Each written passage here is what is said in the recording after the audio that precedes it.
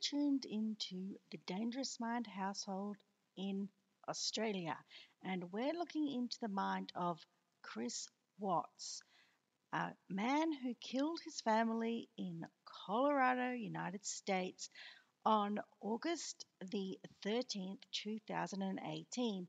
And believe it or not, the legalities of the case are wrapped up, and Chris is in his forever jammies. But we're going to go back, and in our first part, we briefly looked at Nicole Kissinger, but we're getting back to her because we found a lot of interesting stuff in the 1960 pages that she has told us.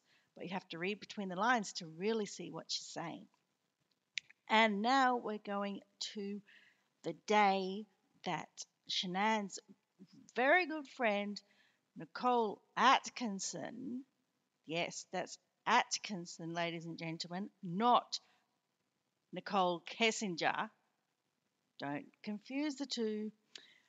Nicole Atkinson rings police fairly quickly for a disappearing person because she says, "No, I'm not going to listen to you, Chris, because I know something is up with my friend and she would not be off the grid for this long.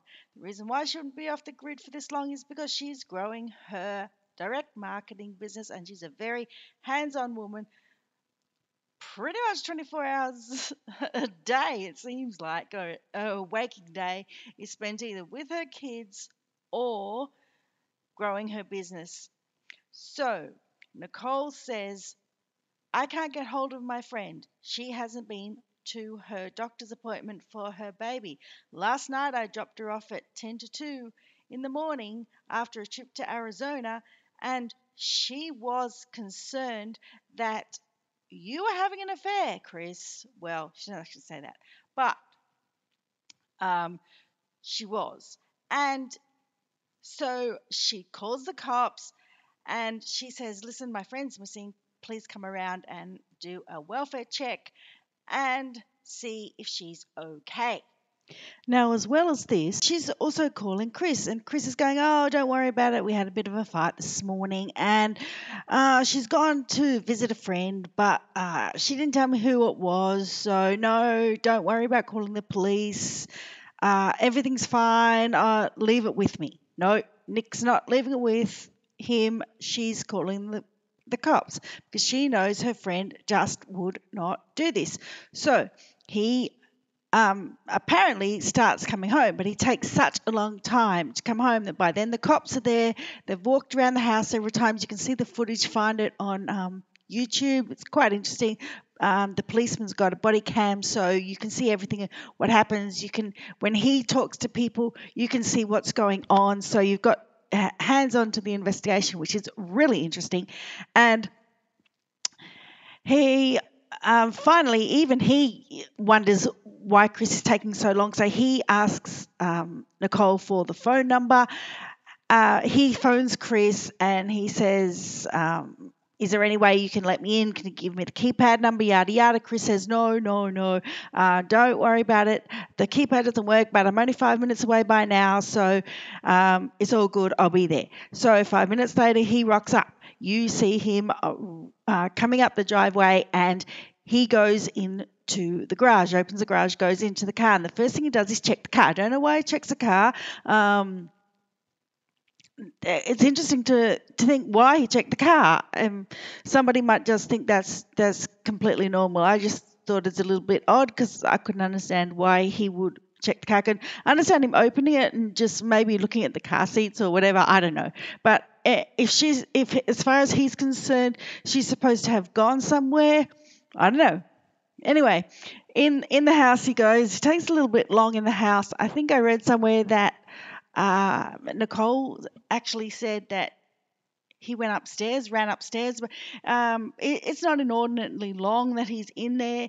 I think there's a brief exchange with the policeman and Nicole, something about him being inside and could they let could they let him in or let the policeman in or whatever, and he says something about only if the owners allow me in. And I think you can hear Nicole on the phone to someone who says, I give permission for him to go in the house.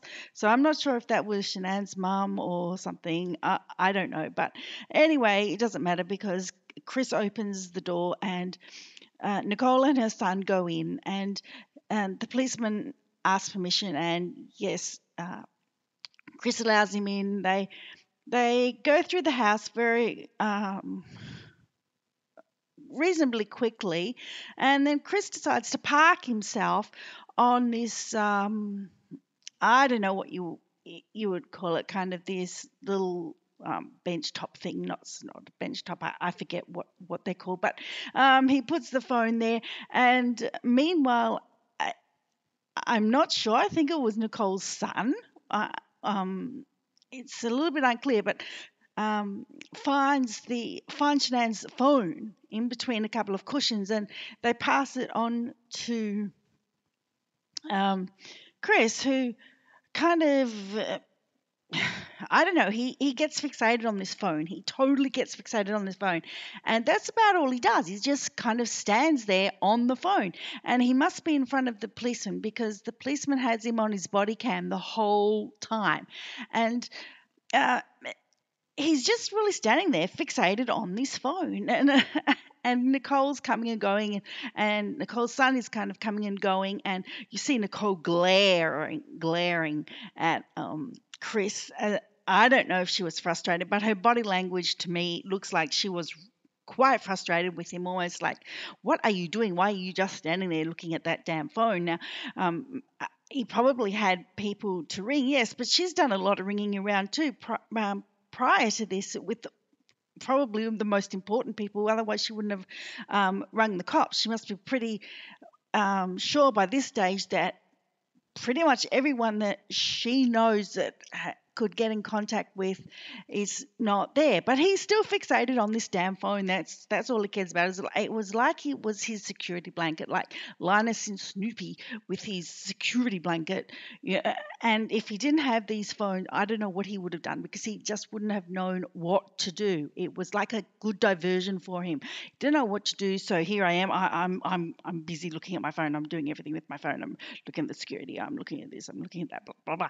Anyway, finally, obviously, the policeman, there must be more policemen outside or something by this stage. I'm not sure, but somebody, and it's not the guy with the cam because he's been standing there the whole time, the body cam, has organised them to go and watch the security footage over at the neighbours. So they go over to the neighbours, and it's really interesting because they're standing there watching or the neighbor lets them in and puts the video on the television and kind of says explains the position and explains what's going on and explains what he has seen and as he's showing the footage and Chris is standing there with his back to the television. He's standing there with his back to the television.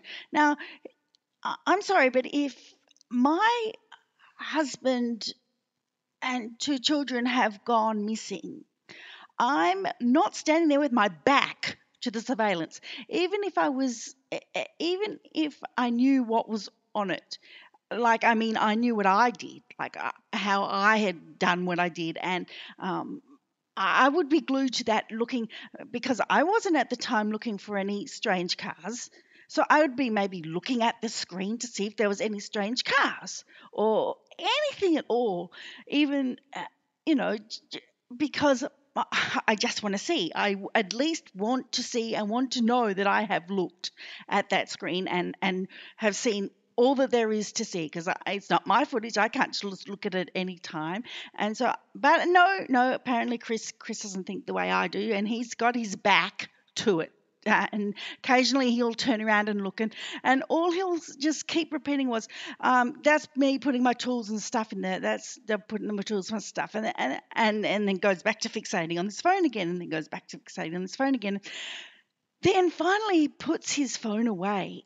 First time that you see on the footage, and he puts his hands up onto his head, as if honestly looks like he's surrendering. It looks like it's an I surrender move. So whatever is going on in his head at that moment, his body language is telling us that it was he's almost ready to give up right there and then. So no wonder they got him to confess a few days later so easily, because to me, this was his I surrender moment. And I'm sure the cops that looked at that footage and the detectives who would have looked at that body cam footage would have seen the same thing, and they would have known that he was,